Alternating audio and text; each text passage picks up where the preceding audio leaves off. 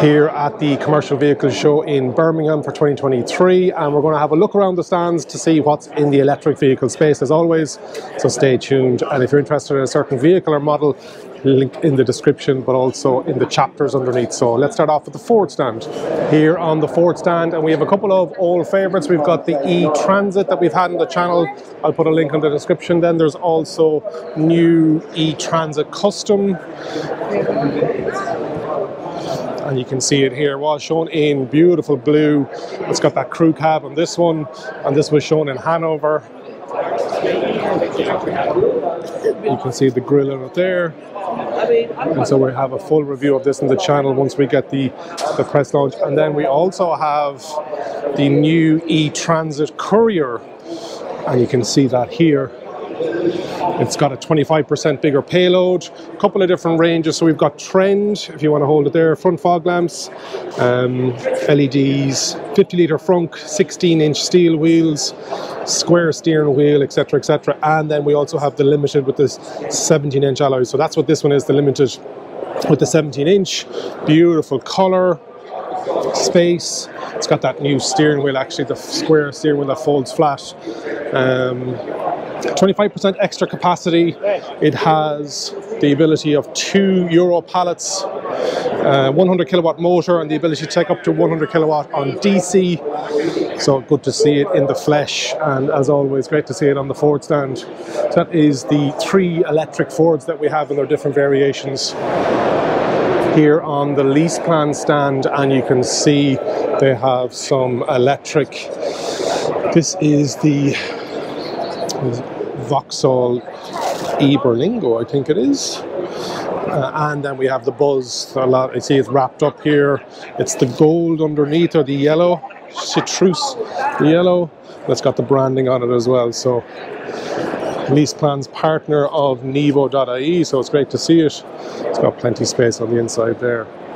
And that's the ID Buzz Cargo. Great to see it, and Leaseplan are always big advocates of electric vehicles here at the CV Show 2023. One we don't normally get, and it is the Access Zero truck from Access Hire here in the United Kingdom. The first fully electric based on the Master ZE, and it's got a tilt and elevated platform. It doesn't have any stabilizers because of the center of mass with the batteries. Actually, a cage, it's a single person cage on the top, and it's 120 kg capacity. But it's great to have this option. Access Zero is what they're calling it. Really good. Something different at the show. Moving on then, we have some heavy good vehicles. So we have the Mercedes-Benz e-Actros tractor chassis unit. Saw this at the Hanover show, IAA. We've got the Volta Zero, 100% electric. Great to see it. That's got the single driver in the middle, and then the 2 passengers either side. What else have we got in the HGV side? So we've got some, I presume that's a hydrogen. And then we've got the Nikola. So this is on the IVECO stand because they partner with IVECO, but this is the TRE BEV, and you can see all the electric battery modules there in the back. Here on the Beyond stand at the Commercial Vehicle Show, new brand coming in. So this is the Giga, and so you can see what they're calling this platform, 2-seater. This is German. You can see, very good. And it's got the box body on the back then as well. Then you've got the regular Eon with the tipper body on the back. Very handy. And then you have with the chassis off, with the box body without the painting on it.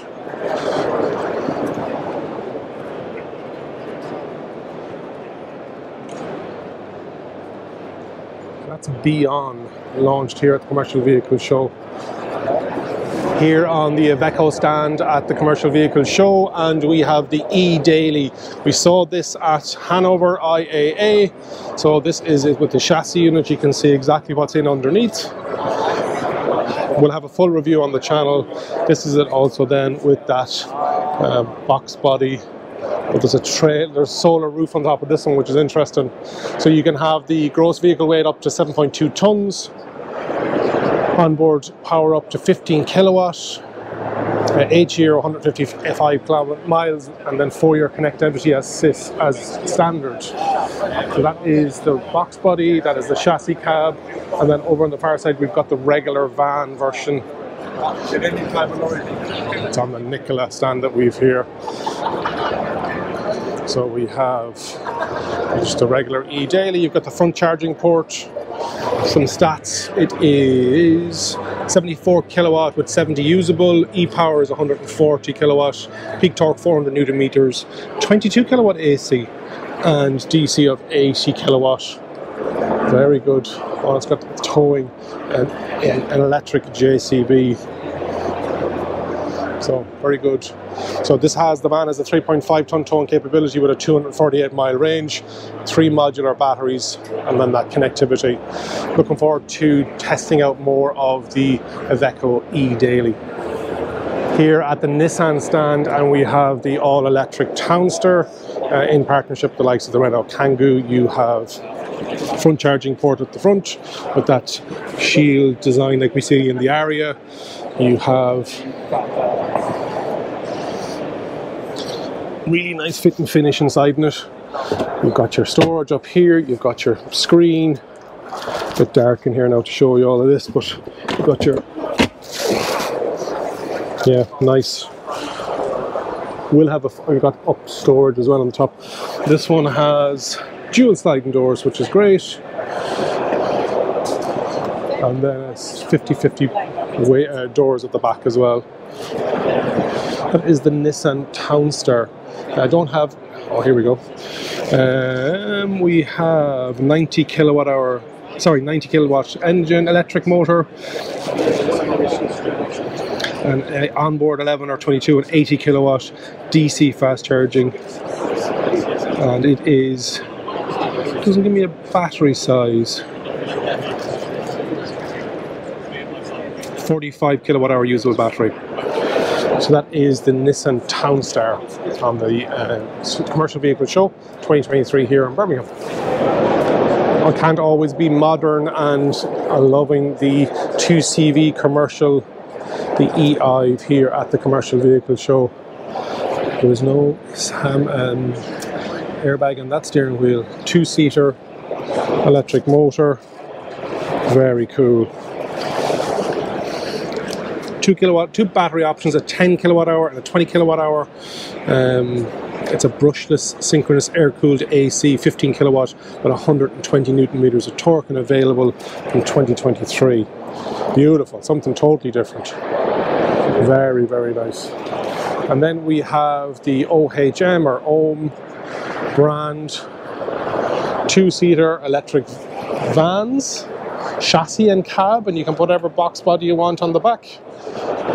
Saw these in Hanover actually, so it was good to see them when it's been brought into the UK and Ireland by a Maltese company. You can see what it looks like here. And so this is the OHM or OHM 35, 3.5 tons. Very good. You've got your screen. Yeah. Looking forward to doing something a bit more in depth on the channel with these brands. So today is just a walk around, as you know. Here we have one of the biggest electric vehicle displays, as always, at the Commercial Vehicle Show is the MAXUS stand. We've got some e-Deliver 9s in a couple of different bodies. We've got the tipper body with the cage on the back. e-Deliver 9, just the different variations. MAXUS are great for showing people. Then the regular e-Deliver 9, e-Deliver 9 minibus. Great to see it. full review on the channel for the eDeliver 9. Then we've got some eDeliver 3s with that cooler body in the back. eDeliver 3 again, that's the standard one. And we've got the eDeliver 7 launch here this morning in about 50 minutes. So looking forward to that. As well to cross on the actual crossing. Then we've got the MIFA 9, which is a full review coming to my channel. I've already had it on with the launch last year. Then we've got the MAXUS T90 EV.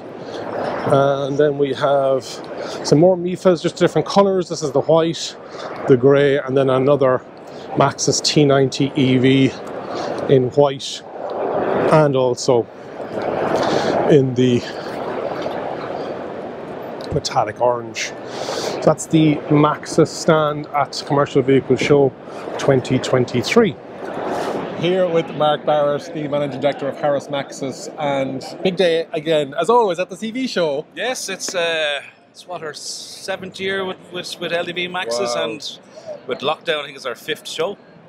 And the last 3 have been all electric. All electric, last 3. So we wanted to showcase, listen, we have a full range of products that's electric only, to demonstrate that all future products coming from MAXUS and new platforms will be EV and EV only. Perfect. And 2 years ago you hinted the MIFA 9, and last year we had MIFA 9 with the T90 EV. This year on this podium you announced eDeliver 7. Yes.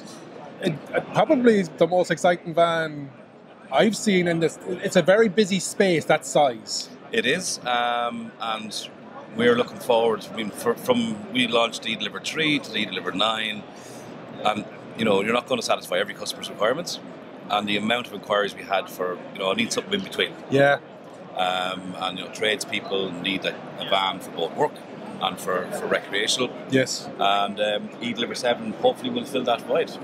Couple of different lengths, couple of different heights, couple of different batteries. So again, you're doing a great range of, pardon the pun, of variations. Yes. So the vehicle we have on display is L2 H1. So we'll also have that with a high roof, L1 H2, and we'll have an L1 H1. So a shorter wheelbase in the same roof configuration. Nice. And then 2 battery sizes. 77 and 88. Excellent. And range then of up to 226 miles on... In kilometres then, what's the conversion like? Kilometres, I'll put it at the bottom of the screen. 360? 370 something. I'll put it at the bottom of the screen. We can work it out afterwards. And prices are going to be in the summertime? Prices will be in July. Very and good. Also production will start in August. Oh, excellent. So we're looking at product on the ground before, as again last year, before Santa comes. Yeah, very good. A lot of people are interested in the fact that it's coming in this size, and a lot of people are interested in the fact that you've got the full range now of small, medium and large van, I suppose is what you call them, copying the traditional, but that's what the market is looking for as well. At CV Show, Mark, you have a history of last minute with regards to getting the vehicle here. Last year it was coming from Italy. Okay, so last year we had what we called the Italian job. Very good. With lockdown in Shanghai, our vehicle that was for the CV show was stuck at the factory in Shanghai. Weren't allowed in or out to collect it.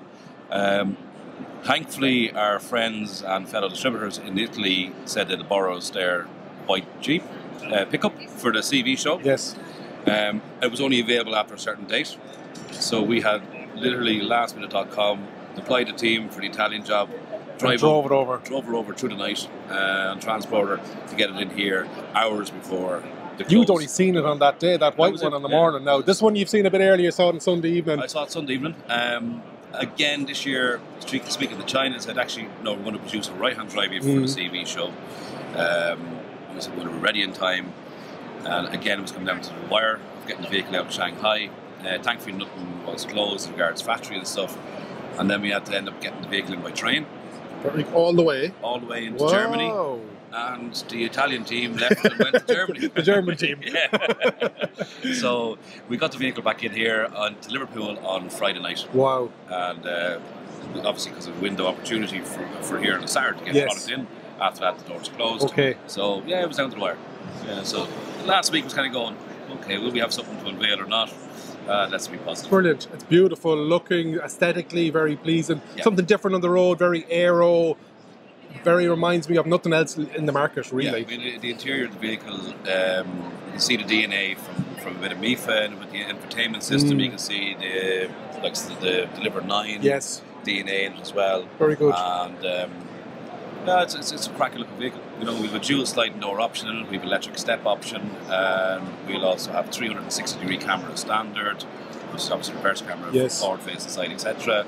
Parking sensors, the air conditioning, cruise control, mirror link infotainment system. Very good. You know, I mean, for someone making that transition over to EV, they're not compromising. They're not compromising. And if you're called a BBC market, you're butcher, bakers, candlestick maker, that's buying a van for both pleasure and for work. You've got the frills. Yeah, and their vans are becoming more like cars because people spend a lot of time in them now, whether it's working or at the weekend, and they expect a certain quality and a standard. And I think we both can remember vans in the past. Was a box, workhorse. Like, I mean, I've a lot of friends of mine who are in the trade, from carpenters and roofers, electricians, etc. And just chatting to them, you know, I mean, like one time they would have a van just for work. Right. They'd have a flash car or something home for the weekend. For the weekends, and they're kind of going, you know, not anymore. You know, I mean, the van is actually just as nice to drive as a car used to be. They've got all the creature comforts in it, and they're kind of going, why do we need additional costs or expenses? So don't need it. One size does all. Prices during the summer being built in the factory in August, getting towards before the end of the year, 24. Anything else that we'd like to talk about, or if this is the full? Well, this isn't the full range from MAXUS now. You'll have something else for next year. We'll have more product for next year. So any teasers at all there, Mark, as to? Are we looking commercial? Are we looking passenger? We're looking both. Okay. So we look at the passenger side for next year. I won't hold you to that now. It's going to be a smaller brother or sister to the MIFA line. Great to hear. 7-seater. Very good. Smaller 7-seater. Okay. That's on the plans for next year. Again, the MIFA is a cracking vehicle. Yes. You know, it is a big vehicle. Yeah, and luxury as well. It's a luxury vehicle, and it's just something a little bit scaled down a small bit. Okay, good. So people are looking for 7-seaters and that electric, and then commercially. Commercially, we will have another van, slightly smaller than the 7. Right. I won't give you what the name is going to be. I'm thinking the number team is in there somewhere, but yeah. So that's on the cards for late next year as well, and then obviously we'll have more to come. Something else coming. It's going to be good. It's going to be exciting. But we want to be, you know, as we're recognised for EV. Yes. We display nothing only EV. Yes. Stand products we show. You know, we introduced this before the next year. The production's done, vehicles on the road, and it's all been good and positive. And very good. The network has grown strong. We have dedicated dealers that are passionate, and you know, the joy of today for me personally is just to see the reaction on the dealer's face when we unveil a new product.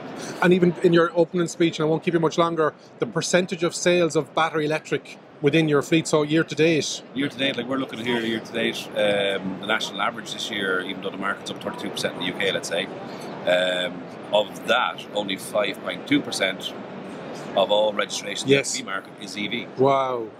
This year for ourselves, year to date versus last year, we're looking at 70%. Wow. This shows that you've hedged your bets in electric and it's really paying off now. Yes. Yeah. And that range is expanding. Range expanded, even though we know the energy prices is increasing. Yes. Like, I mean, so is fuel. Diesel prices still increasing. So there's still a massive saving on the fuel element of an EV. If you do it right. If you do it right. Yeah. We have MAXUS intelligence board across all our EVs, and we've collected enough data now that we can prove that EVs work. Yeah. You know, it's not a new thing. It's been proven. It's been proven. Yeah. You take, for example, the Ashford media event we had. Yes. Of the 10 EV vehicles that done the trip down to Ashford Castle in mixture of Colin 3, 9, NIFA 9s, everything. Back.